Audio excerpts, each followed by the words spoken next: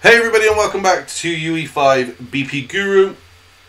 Today we're going to add in a few more things to finish off our grenade. The only thing we're not going to be adding in is damage. That's because I want to wait until we've got some AI to test these things on. But until then, let's begin. I want to add in some sound for the grenade as well as all the functionality for ammo and grenade pickups. So we're going to look at doing a sound cue, which is here. We'll call this grenade bounce cue. Open it up, and from the content drawer, drag in. I've downloaded these two bounce sounds, like so. Click on the random node, add that in, and plug it into our output. On the output, we want to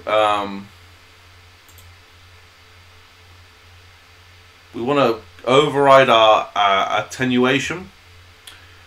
I'm not going to mess around with these figures too much, but basically, if we're in the inner radius, it will play loud and clear, and it will fall off to about 3,600 until it completely, you don't hear it anymore.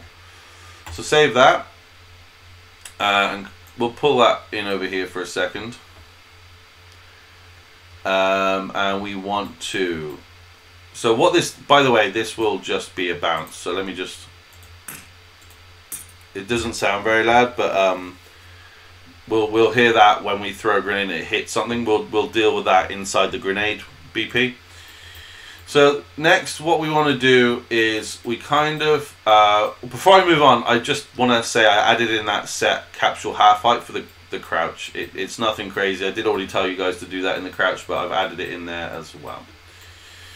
So this is where we throw our grenades, and this is where I want to minus off one of our grenades. Now, before we even throw a grenade, now we just also want to make sure we have enough grenades, right? So put in a branch, come down, find wherever our grenades are, get that primary grenade. No, we want to get our current grenade, and we also want to get our secondary grenade. This is going to get a little bit crazy, but just trust me here. So we want to check if our P grenade is active, and if that's true, we want to go into two separate branches. So the true goes up here, and the false goes up here. Okay, we then want to get a is equal or less. No, we'll probably just do equal because we're only going to drop it by 1, I guess. So is this equal to 0? Okay, and we want to copy and paste that for down here as well.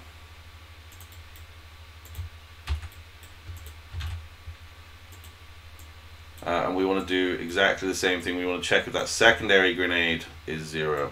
Okay.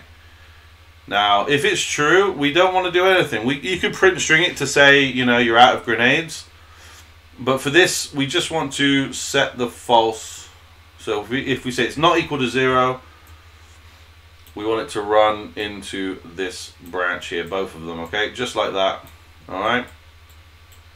You can tidy it up a bit if you want.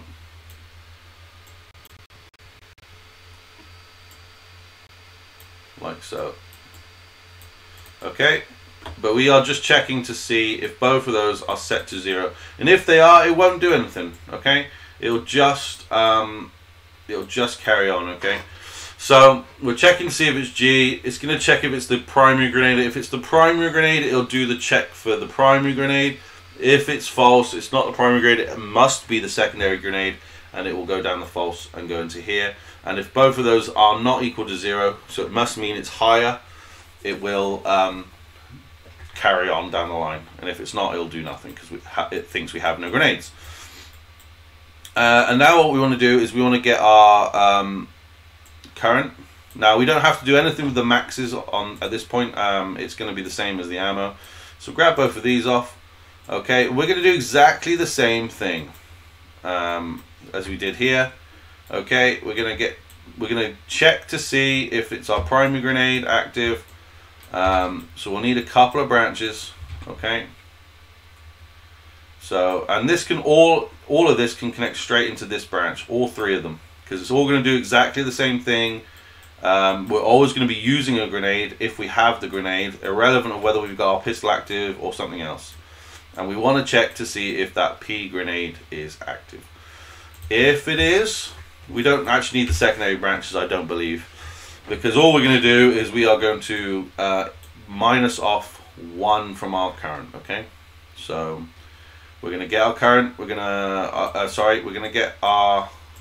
It doesn't matter actually, because we're going to do it for both. Minus off 1, not 10, just 1, and then we want to set our current grenade. Okay, that's all we need to do, and that should now cover any ammunition bits for grenades when we use it. Okay. And the last thing we probably want to do on this, there's a bunch of stuff I want to do in this episode, but these are the main things I want to do. And the next thing is just finish off by getting a pickup made up so that we can grab extra grenades when we need them. Okay, so that should all work perfectly fine. I'm just going to quickly test it. So we're already set to 4. If I throw a grenade, it sets to 3. Let it blow up. Change grenade, throw a blue one, it goes down to 3. Okay, and then we've got our ammo there as well. So it's all working very much fine at this point. As we go down the line, I'll tweak certain things, but for now, that's working fine. We have a grenade system set up there. It's a little bit messy, a little bit spaghetti code, but that's kind of how I work. I love a bit of spaghetti code. You can neaten yours up to work a little bit more efficiently than mine. So the last thing we need to do now is just find wherever our grenade is. Where did I set up? Did I leave it in FPS weapons? I think I did. Mesh grenade. It is in here. So there's obviously a couple of things I want to do with the sound, and we also need an ammo pickup. Right. Let's do the sound and stuff first. So all I need to do is open it. Now, one of the easiest fixes for this is where the damage will take place. When I add the damage in and start working on all of the AI damage and the player damage and things like that, this is where the grenade explosion damage will call to our third person character like we have done, and we will get the damage and set it in here for our player, and obviously of course we'll do it for our AI. The simplest way, if you want to set that up now, is just to add a collision, a spherical collision, make it very large, and anything within that radius will get taken damage. So if I was going to do it for the player, I'd cast a third-person player, get that, set it to within grenade range, or set grenade range as a boolean, and then just have it so that if the player's in there, set it to true, and when it detonates, do the damage with a branch. That's the quickest and easiest way of doing that. But for now, all I want to do is when it blows up, I just want to play sound at location. And that sound is going to be, that comes with an explosion sound. So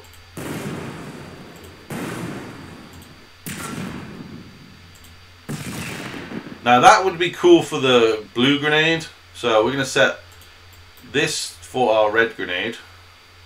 That is our red grenade, I'm pretty sure. Not sure now. No, I've said that. S grenade active, yeah. So we'll set this to be the sci-fi sound, just because I think that would be kind of cool. Now, let's do this explosive sound. That sounds kind of cool. All right, we'll go for that one. So that's the sound setup for that. Now I want to get a hit event. Event hit. And we want to call a couple of things here, and it should be set up very quickly. So we want to get a do once, like so, because we don't want that bounce sound to constantly play. It'll sound horrendous. So we just want to grenade Q. Where is it? Where's the one we set up? Let's find it, and we'll just drag it in. It'd be in sounds. Yeah, there we go. And grenade bounce Q. There we go. So that'll play randomly one of those two sounds. Then we want to just delay it. So the reason for the delay is when it hits the ground, if I don't have a delay, it's just going to go where it's like, for even if it's just a millisecond, it's just going to keep repeating that sound until it rebounces off the ground for a few seconds. So by setting it to 0.15, you're going to get yourself slightly less of that return sound playing constantly. But obviously, set it to whatever you want. It doesn't have to be 0.5. You can set it to 2 or 1 or whatever, you know. But you'll find that it'll bounce and not play a sound sometimes if it's too high. And then we want the hit location to go into there, so that every time this recognizes a hit, it'll play that sound to that location. And with that attenuation sound location limit thing we've put in, we should automatically get the sound not being too loud and things like that. So let's give it a go. Well, there's the explosion sound.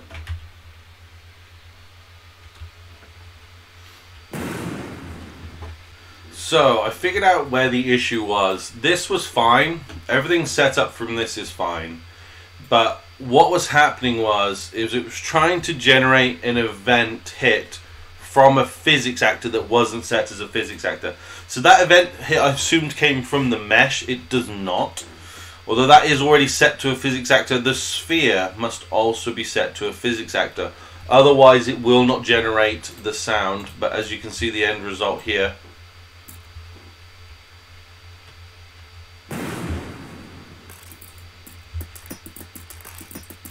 there you go, and you can hear it. It kind of sounds a bit much, so for me, but I'm going to just change this to maybe 0.2. Oh,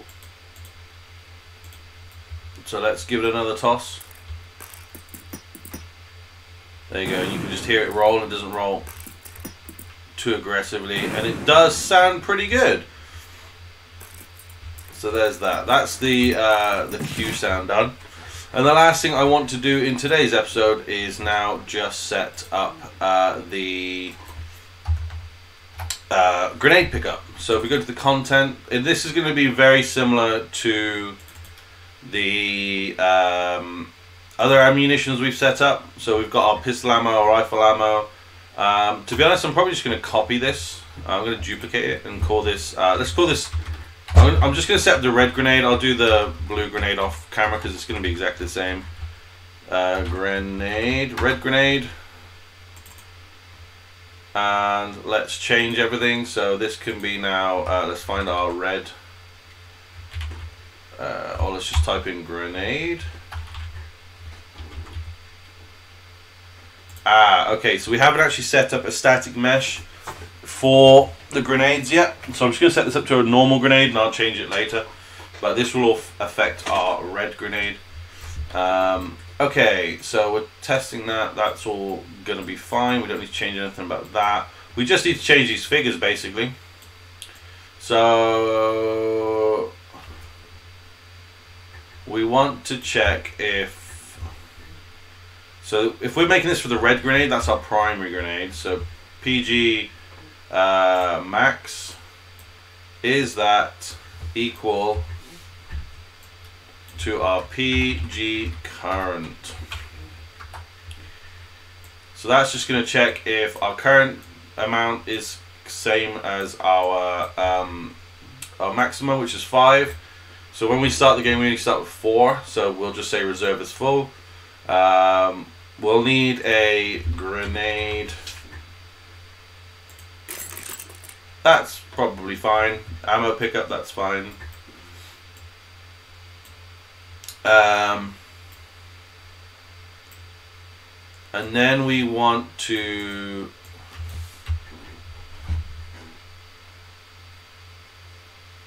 so ours is actually, we probably don't need a lot of this, thinking about it, because we don't have like we don't want to change the sheer amount of pickups we're doing. We only want to do add 1, right? So if it's equal to equal, it'll do nothing. It'll just say the reserve's full. And then we just need to do a pickup sound and get our current. We want to get S. We want to set it. Then we set our PG.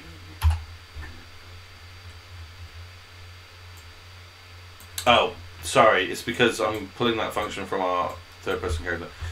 Set primary grenade current. And all we want to do is get PG and add 1 to it.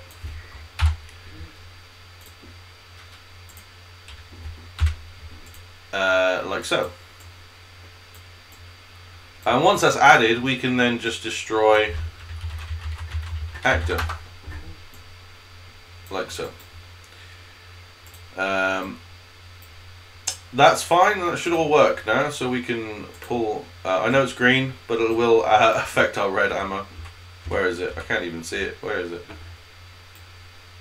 It's so small. There you go. Okay, and if we press play, we go up, we do our pickup.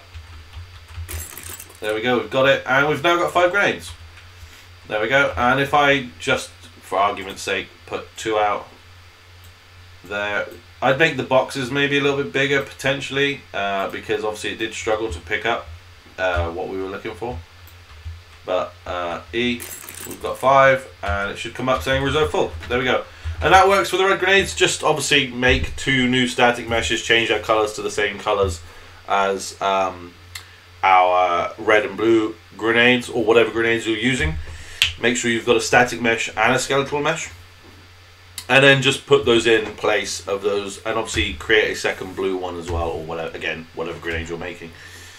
And that will work absolutely fine, because again, because we don't have multiples of the same grenade. Now, you could do it that you have 3 separate skeletal, 3 separate static meshes in the scene, like a bunch of 3 grenades, and when you pick one up out of that box, it just deletes one. You could do that. But overall, this system also works. It just means that if you have multiple grenades, you've just got to be careful about placement. But if you do the 3 bunches or the 2 bunches, for example, you can place them in the world a little bit better. And as they pick them up, if they need 2, they can take 2 or 3 or whatever. And when the 3 are depleted and gone, you can then just destroy the actor then. But play around with it. But let me know what you think. If you've enjoyed this episode, please leave a little like and a comment of any tutorials you want to see. And don't forget to hit that sub button, guys. Thanks so much. Take care. Bye.